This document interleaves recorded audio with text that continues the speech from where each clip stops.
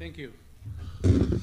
So today I will be talking about some experience on how to select gene and variants that are disease-causing in Mendelian disease patients, and some of the methods that we use as part of the Genomics England 100,000 Genomes Initiative for the first 2,000 cases or so. So in the subject of clinical variant interpretation and reporting for diagnostics, there's a number of challenges that we need to overcome when we're using whole genome sequencing for that. And we're using whole genome sequencing because we have information that we believe that it will get into higher diagnostic rates. Nevertheless, we have, at the beginning of this, we have too many variants. So the challenge is, how do we find the variants that are relevant to the disease or the phenotype of the patient in a quick and fast way? And how do we do this such that we optimize the time of the clinician that needs to look at those variants in order to make a classification and issue a report in a way that is reproducible and fast, because this is the most costly part of the process. It's not only the sequencing, the clinician time costs a lot of money. And so, importantly, how to do this at scale when we are really starting to look into large number of patients. And the traditional way to do this is kind of the funnel, right? We know that the machines produce the sequencing reads. The analysis of that is done in the instruments. Is what we call primary analysis. We normally don't get involved into that. Then there is the secondary data analysis, where those reads are converted into variants by doing alignment and variant calling. But what I'm focusing right now is on the tertiary part. How do we interpret those variants? How do we annotate them and eventually create reports that can be shared with the doctor and the patient? And as I said, the traditional approach is a funnel approach, where we start with, say, 5 million variants, and we start to reduce those in ways that we focus in the most relevant variants. And an easy way to do that is, let's say, anything that is non-coding, just get rid of it, because we don't know how to interpret it today. So you can easily reduce that to 50,000 variants, for example. And then you can say, well, let's look at the consequence of these variants in the genes, and we only keep those that are more likely to be deleterious to the variants. For example, we can eliminate synonymous variants because they don't produce amino acid changes, as long as they are not in splice sites, for example. And then you get down to maybe a couple thousand, 10,000, and eventually you will also filter by allele frequencies. Now there are allele frequency resources, and you will reason, if it is a rare genetic disease, this variant cannot be common in the population, let's get rid of those. And so you may end up with hundreds of variants at the end of this process that they still need to be looked into to make sure that one of them is the disease causing. But the problem of this approach is that all of these filters are arbitrary, and they are made in different thresholds by different people, and sometimes you could get rid of the variant that is causal, or other times, if you try to be conservative, then you end up having hundreds of genes that needs to be analyzed, and that could mean hours or even days on looking into a case.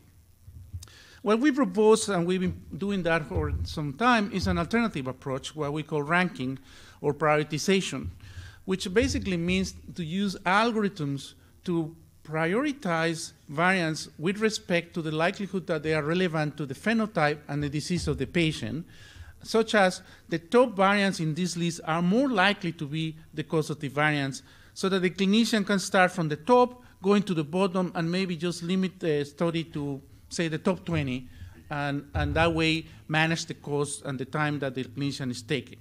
So obviously our hope is that we need to use methods that they truly bring the variants to the top, and in that way we don't need to make any compromises. We can consider in this process mode of inheritance, for example, dominant, recessive, and if there is pedigree information, for example, the parents have been sequenced, we could also use that information at this step. And what I'm going to be talking today is that we can also use the phenotype information to inform this process in a joint way. So the methods that we've been using is a part of a set of methods that Mark and Dale at the University of Utah have been published over the years. The first one is this VAS, Variant Annotation and Analysis Tool, that is basically a computed likelihood ratio test that is testing the hypothesis that the variant is either benign or is pathogenic. And the equation, the element of the equation has several components. One of the ones that are really important is what are the characteristics of the frequency of the benign variants in a set of control samples. For example, you can use 1,000 genomes for that, with respect to variants that are known to be disease, for example, in databases like ClinVar or HDMD or OMI. And then when you do this at the single variant level is what we now call the vast variant prioritizing, which is a score on its own right, that it just tells about the probability that that variant is disease-causing, and is scored on the percentile, so that it takes into account that some genes are more mutated than other genes, and so that they get normalized. And in the last iteration of this score, now we are also using allele frequency as a part of the component of the score from NOMAD database. So we are leveraging these large-scale resources of allele frequency information. And when the variants are non-coding, we could use evolutionary conservation, for example, from algorithms like FastCons. But then VAST goes a step further and performs a burden test at the gene level. And this is important because sometimes these diseases are recessive, so there may be two variants in the two haplotypes that are relevant for the disease. So it picks the, when it's doing this in recessive mode, it will pick the two variants with the highest score. They are likely to be deleterious, and test whether these provide a score about the likely that the gene, in this case, not only the variant, is relevant to the disease. And the scores are somewhat arbitrary, so what we do really is to calculate p-values about what the likelihood that this score is present in a healthy population. And again, this is done by permutation by replacement using the genotypes from the 1,000 genome population. Just a little bit information of VBP. This score actually was published very recently. Previously, we used a more simple score, but you can see here how it performs just to predicting the deleteriousness of pathogenicity with respect to database of pathogenic variants from ClinVar. These are 3 stars or above, meaning that they are highly confident to be pathogenic. And so you can see here ROC curves of VBP as compared with SIFT and CAT performing very good. And another nice property of VBP is that it can score non-coding variants. So SIFT cannot do it, CAT doesn't do it that well. So this is just a component of the score. It goes all the burden test. So far we have only considered variants and allele frequencies. But patient phenotypes are really big clues in trying to decipher whether a variant or a gene is relevant. So how we can use them in a more probabilistic fashion rather than just by looking at the variants and checking the phenotypes. And this is the subject of another algorithm called Fever. And Fever basically takes the past p-values, which can be used to rank variants, and test in a naive Bayes test, considering also a phenotype prior. And it's just testing 2 models, the model that the variant is, and the gene actually in this case this related to disease, or the null model, and the ratio of these 2. So how do we come up with this phenotype prior? And that's where we can leverage prior information. And if we get the phenotypes in HPO terms, you could argue we can just go to the HPO, see what are the genes that are associated with this term, and we could use those to create phenotypes. The problem is that our knowledge is incomplete. So in order to cover for that, Fever uses a Bayesian belief model to seed the initial set of priors on the genes that are known for that particular term. For example, we have here 3 terms, and they have 3 nodes in the ontology of HPO that have been associated with a list of genes. But we know those lists of genes are not complete. So what we do is that we do propagation through the network in a way that as we go farther from the original nodes, the probability is reduced by half, but if they converge, they multiply. And that way, we are kind of leveraging the latent knowledge of these ontologies to be able to compensate for lacks in our knowledge. And not only that, we could also project these terms into the Go ontology and leverage some information. And this turned out to be quite useful, in particular when we know very little about the function or the phenotypes that are responsible for some of these diseases with respect to genes. Now, does this work, right? So what I'm going to show you here is some of the data that we collected in the 1,000 genomes, in the 100,000 genomes project as part of being one of the providers in Genomics England. And as you may know, this project is trying to sequence 100,000 people as part of the healthcare. So half of those genomes are rare genetic diseases.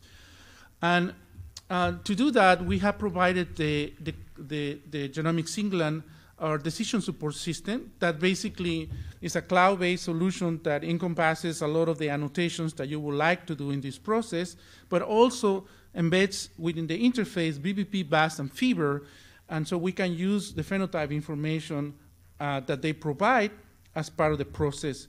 At the same time, the software also provides support to comply with the ISMB CAP guidelines, which are a complex set of guidelines that needs to be fulfilled in order to create a report. So our pipeline within the product is take the BCFs, do some normalization and cleanup to make sure that indexes are left aligned, things like that. Sometimes they are not. Do variant annotation, calculate the BBP score for every gene, and then they do the burden test at every gene using the VAST background to calculate by permutation p-values. That gives us a ranking based on VAST. Then we can use the HPO terms and the FIBR that are the HPO term provided and FIBR to give the ranking that then we can also use based on the phenotype.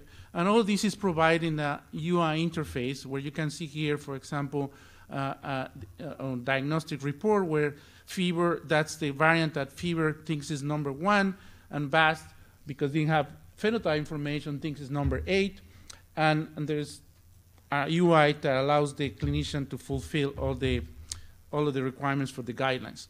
Now, when we were doing Genomics England, the way it works is that they basically recruit the patients from the clinics, they obtain the DNA, they obtain phenotype and information and pedigree, sometimes there's parents, and eventually they send to us an interpretation request with the BCF. But one of the things that they wanted to do from the beginning is to tier variants into different tiers.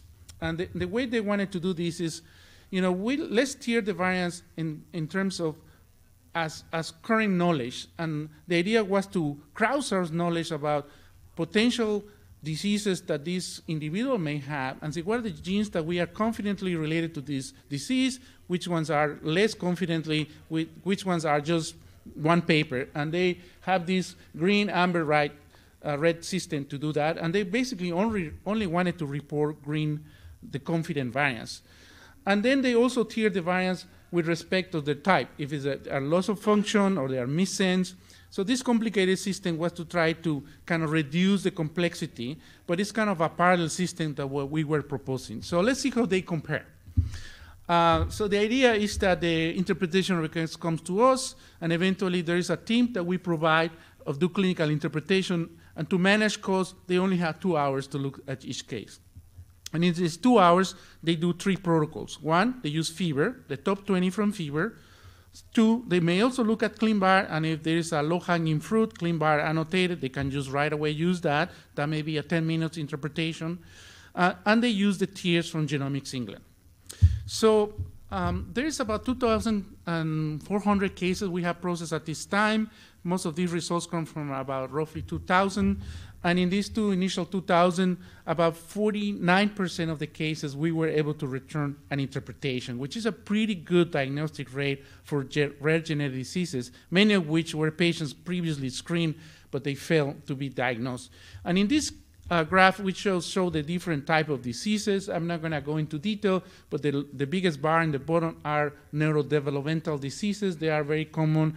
The second one, ophthalmological, some cardiovascular disease, and so on and so forth. And you can see what's the proportion. Some areas, the return of candidates is bigger than others, depending on our knowledge. But this is the key figure. So here we can see in this pie chart that the deep blue is the variants that were identified, the causal variants that were identified by BAST and FIBR and by the tiering approach. But then in the green is the variants that were only identified by tiering approach, and in blue light blue, the variants that were only identified by fever. So if we haven't done that additional step with algorithms, the genetics England effort will be missing about 23% of the candidates. And there's a gray area there. There are variants that they are clean bar, quickly interpreted by the expert clinicians. And so, and definitely there is a gap for fever to cover, and I will talk a little bit about that, how we can improve that, but it clearly shows that these two effects are complementary, but they are fever adds significant value. Now, I also mentioned in some cases we have families, so in this graph you can see that having parent offspring trios, which is the light blue, significantly improves the ability to identify candidates. And in this graph, I just showed you what are the ranks for the cases that we have identified candidate variants, about 450 probants in this graph. What are the ranks of these variants in this BAS or BAS plus fever? And you can see here that, for example, if we look at 20, which is what we allow our clinicians to look, about close to 45% of the causative variants will have been found in their VAS rank. But when we add fever and the information from the phenotype, we have a huge bump. So 75% of the cases have the variant already in the top 20, which means that the clinicians will find an answer just by looking at the top 20 from the 5 million variants, which is a pretty good result. And so what are the gaps? How we can improve will be some of the questions that we've been asking ourselves. In conclusion, phenotype-driven prioritization is very effective to rank disease genes and enables fast interpretation. Gene panels of TRN systems are somewhat arbitrary, and they are kind of our limit of knowledge. Some mostly redundant, and add a little bit, but they miss causative variants if that's the only way that is used to interpret genomes. And how do we close the gap to make fever even better? So there's a couple problems that sometimes we have variants that have not been scored by BAS, and that's because the backgrounds that we're using, 1,000 genome project has some gaps. So as we improve those backgrounds, we believe that's going to be a solved problem. There was some other bugs that we fixed.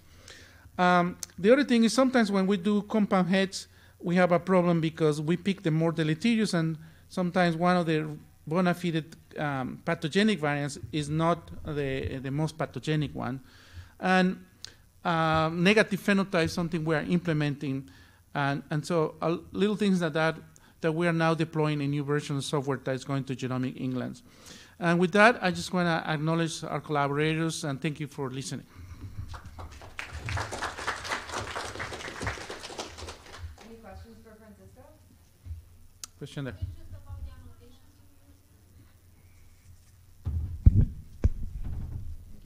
It's just about the annotations you're using. You mentioned mode of inheritance. Right. So do you need this information for all the variants in the study? And if you do, then how do you get this information? Right. So no, what you do is that you can, when you're doing VAS and fever, you can do both dominant and recessive.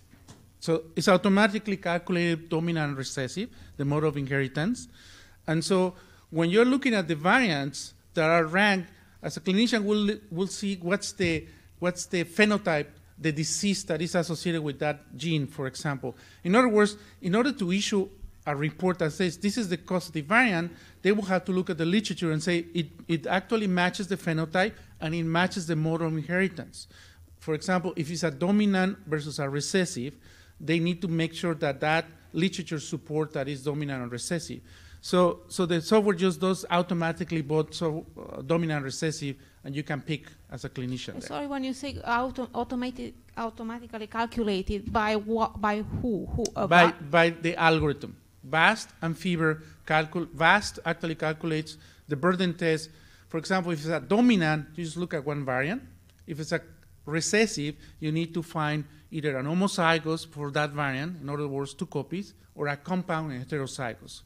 So those are 2 modes where the burden test can be calculated, and you can get both numbers, assuming it's dominant or assuming it's recessive.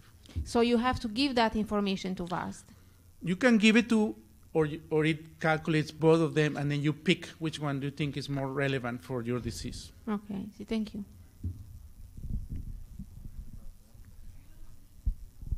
Other questions? Okay, I think we have finished for today. So a few last things you want to... Okay, thanks again to...